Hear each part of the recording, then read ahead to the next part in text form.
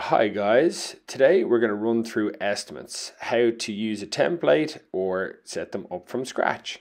So from the project dashboard you'll see estimates in the top left.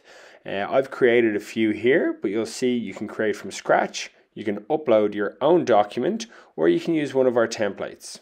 At Houzz, we have put in a couple of templates for you to give you an idea of what you can achieve.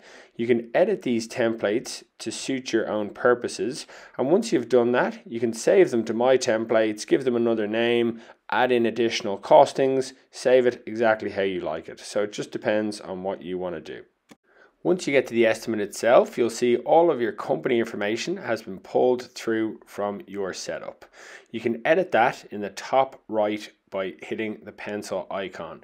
You can edit the billing information, the company information, and the customer information. Here you'll be able to give yourself a little bit of additional spacing should you need it. Here you can group by category or room or choose none. This will allow you to break the project up into different phases and present it to your clients. In the settings tab, you can choose what fields you want to show on the estimates. You can also create bespoke fields specifically for your company. You can choose from thousands of items from our parts list to add to your estimate, or else you can create your own from scratch. To create a new item within a category, you simply click the plus button which says Add New Item.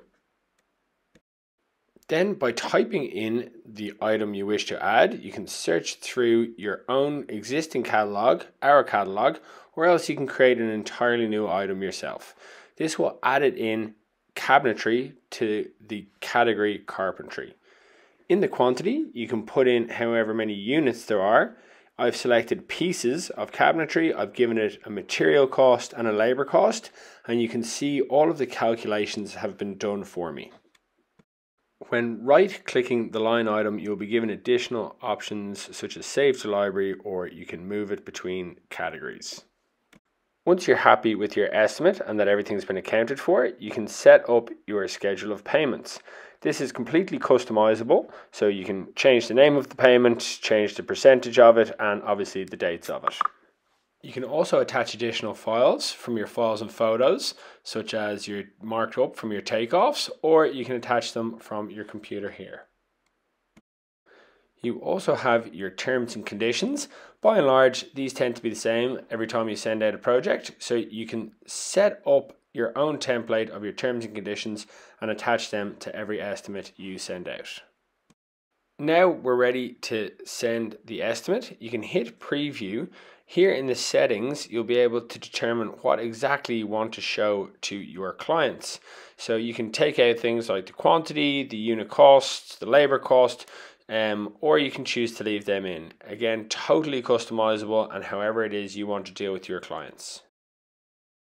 Using Houzz, you can also get an electronic signature from your clients to give you that extra bit of comfort knowing you can go ahead and order all those materials.